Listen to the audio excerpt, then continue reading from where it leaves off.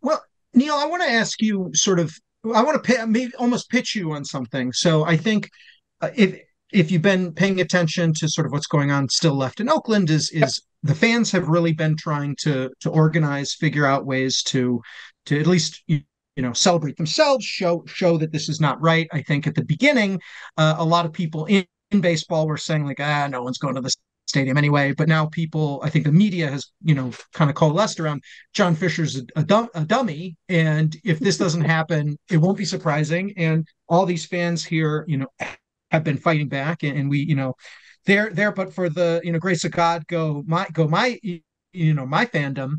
Um, this is, I think, a long shot, but we've been talking a lot with the teachers union in Nevada. They're trying both sort of a lawsuit and a referendum method. The referendum has a long way to go. They need a ruling from the Nevada Supreme Court that like at least affirms that like this wording is okay, so they could start collecting signatures, and they need a whole lot of money. What the plan sort of, I think, that I've talked with the Nevada Teachers Union is, and that I've spoken with a lot of fans is we're having another night, and on opening night, another night of sort of protest where we're all going to just hang out in the parking lot and have a big boycott.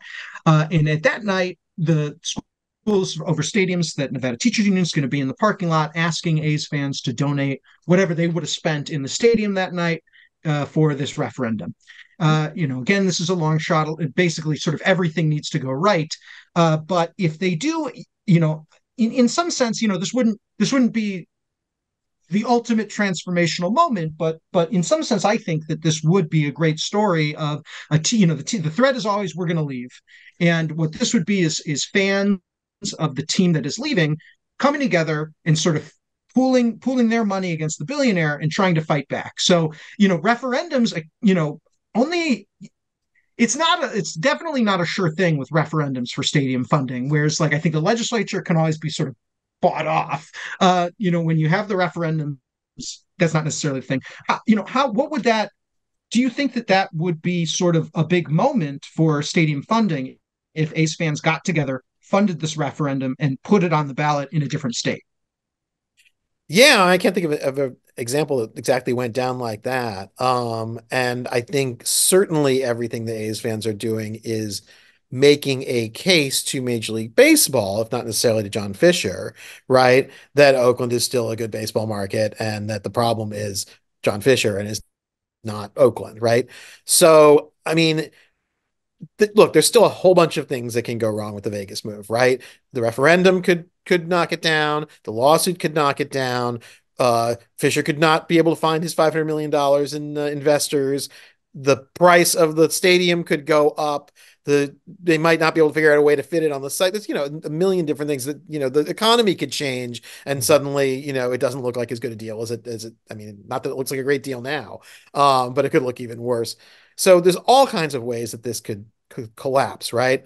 So you certainly want, if you're an A's fan, you want to be positioning yourself and the city as okay, if Fisher's not going to taking the team to Las Vegas, we want either for him to come back here or for him to sell it to somebody local, right?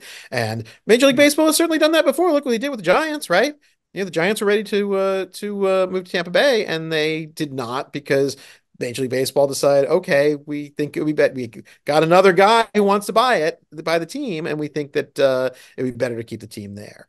Um, so that's a possibility. Ironically enough, John Fisher was involved in that group. And then the and then Uh, the and then the it's only what so a I, fucking I was going to say there's only so assholes. many billionaires in the world, but there's a lot right now. There were only so many then. But and then the other thing, of course, is that if they do move, you want to be in a position to be the Cleveland Browns, right? Where Yeah. okay, we want to be first in line for an expansion team. In either case, the problem then is what do you do to get the team, right? Whether it's to get the team back, Right. what do you do for, the new owner or for the owner of expansion team or whatever? Uh, Right. is Howard Terminal still on the table? Is something at the Coliseum a possibility? But, you don't want Major League Baseball to come back and say, congratulations, you've got the team back or you've got a new team. if you build Yeah. a $3 billion stadium with a diamond Yeah. encrusted roof. Yeah. Yeah. So that's the danger there. And Yes. again, you do it, but I think it's a worry that it's only half the battle to get a franchise. Then you have to win the terms on which you're going to get the franchise. Yes. Well, I think this fight has been. You're right. Like, it's just like, get to that. We'll cross that bridge when we come to it.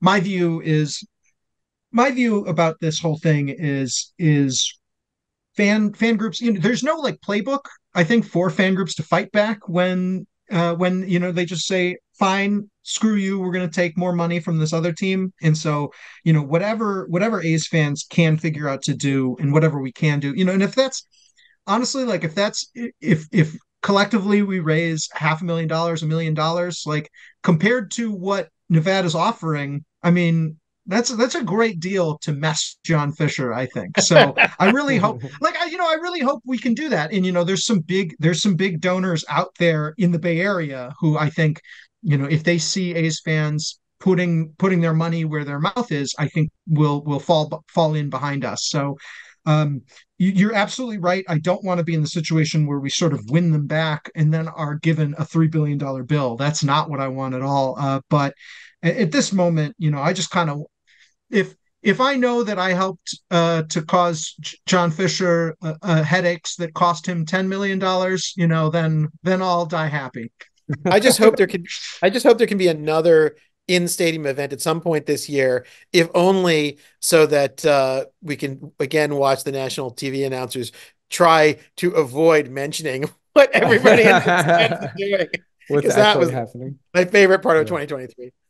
That was great. I think what our plan might be now is for a boycott is to really limit how many people go in on opening night, and then maybe like in the fifth inning, everyone just lays in on their horn, and so it'll be an empty stadium, and then all of a sudden it just sounds like every car alarm goes off at the same time. That's our plan right now. All So right, we I'll, got we I'll got a I'll lot of tune things in for cooking. that game.